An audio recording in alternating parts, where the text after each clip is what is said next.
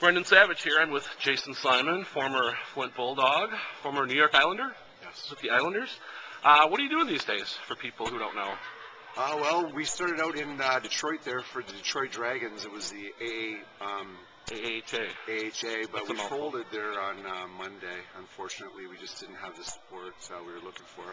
I also run a youth program on the Sarnia Reserve, work with the youth ages 12 to 19, train them, getting them ready for, well, one of my kids is actually, one of my youth actually, is ranked number 5th in the world in shot put. So really, we do a lot of weight training, not so much cardio, but a lot of strength training, a lot of core work. That's got to be rewarding. Yes, it's great. What was the AHA like? I saw that you had a couple goals, I think, and we had a couple fights too. I had one fight. Yeah. What was the level of play like? A lot of kids coming out of college and juniors, so it was pretty quick.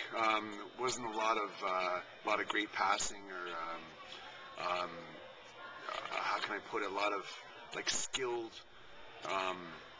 plays.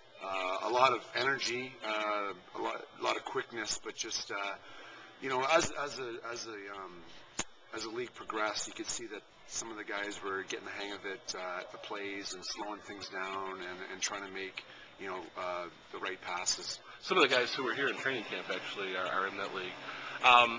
You were the first guy to go not straight from the Colonial League, but from the Colonial League to the NHL in the same year. What was that like? I mean, that's got to be a huge difference from the buses to the NHL. What was the whole NHL experience like? It was, it was great. It's when they say it's the show, it is. It's the real deal. I mean, you got first class seating all the way through the chartered planes. The nicest hotels. The meals are unbelievable. The pregame meals, the meals after the game on the plane, the meal money, which was great. Just everything about it. I mean, any kind of stick you want to use, whatever kind of gloves. It's just you're treated like kings. You're basically just treated the way that professional athletes are supposed to be treated, which was fantastic. It was it was a dream of a lifetime, and I was glad that I got to spend a little bit of time up there. You were here for a year and a half, I think. Do you have any memories stick out above all the others when your days with the Bulldogs? Oh, of course. Getting out of town, maybe? No, I loved Flint. I loved the energy in this barn. When we had a packed house, there'd be a number of times when we'd pack this place, and when me and Jacques Mayotte got at her a couple times. But I also liked the way that Gordie Howe loved hanging around the dressing room, and you always got to chat with Gordie after when Marty was an assistant. When Marty was the assistant, yeah. And didn't he skate with you guys in practice a couple times? Yeah, he took warm-ups with us a couple times. I got some pictures of that. That had to be very cool. Yes, it was great. Now you're one of the best fighters that's ever passed through here, and a guy who obviously could play too.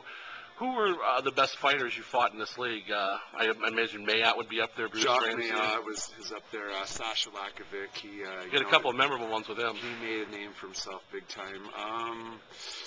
Those are the only two that really stick out in my mind. I can't remember any. Ramsey or Vern Ray or anybody like that? Vern Ray, Ramsey, yeah.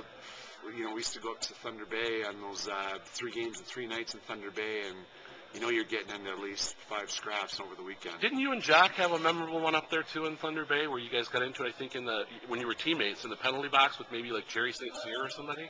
That was in Detroit, actually. That was in Detroit. Yeah. Okay. Yep. Okay. Yep. What was tonight like? How much fun was that?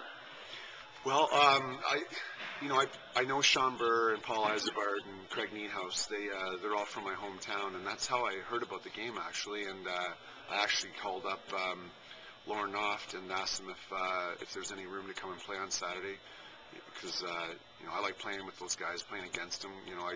We play on occasion on Sundays with Craig and Paul, and it's always fun to play against them or with them.